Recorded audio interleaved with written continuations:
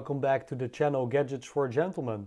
My name is Lawrence, and in today's video I'm going to show you two beautiful watches.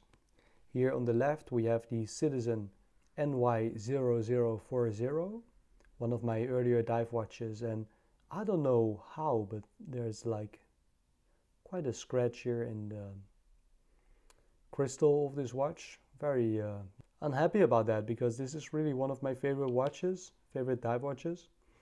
And I have no clue how that scratch came to be. Second one, we have the Squale. This is a beautiful dive watch with a ceramic bezel. And this is the Maxi dial edition. Here it reads 1545 on the dial.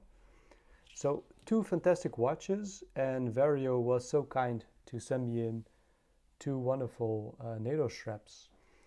And here on the right we have what is called the seat belt monostripe bond.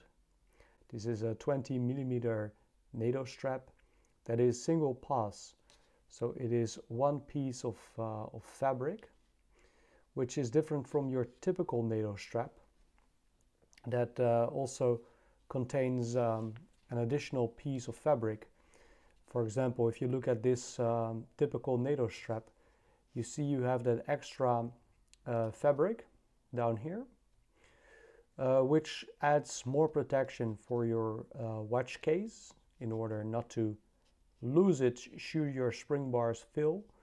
But it also adds a millimeter or two perhaps of extra bulk around the wrist, meaning wearing a watch on a strap like these ones will just add some thickness on your wrist. Beautiful Precista watch, also, yeah, one of my beloved dive watches. So the benefit of the single pass is it wears much thinner on the wrist, because you have one piece of fabric and not another one as well. So this is the mono stripe. And here for the Citizen we have also a seat belt NATO, also single pass, one piece of fabric, and this is called the Espresso brown. As you can see, we have quite some nice stitching. The hardware is a little bit brushed, it's not too polished. I would say it has some degree of brushed elements, and here it proudly reads Vario on the buckle, which we can also find with the bond strap. We have some adjustment holes. All of it looks very nice, and I really like this color and how it looks on the Citizen. And there we have it. Here we have the bond strap again, also that brushed hardware. Really like how this looks. And let me just throw it on the wrist.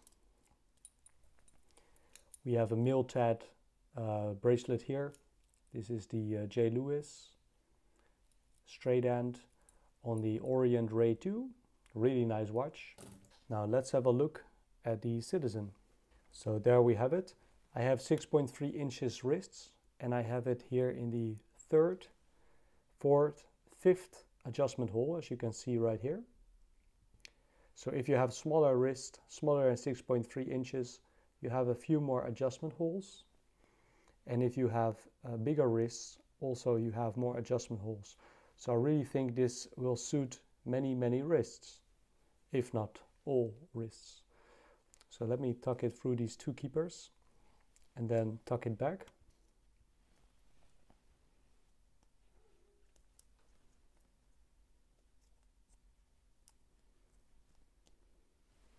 So there we have it. This is what it looks like, and I really like this brown, it's called Espresso brown color.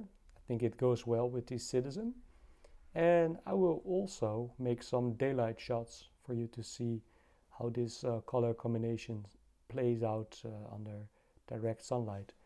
But yeah, really nice, and it feels very sturdy as well.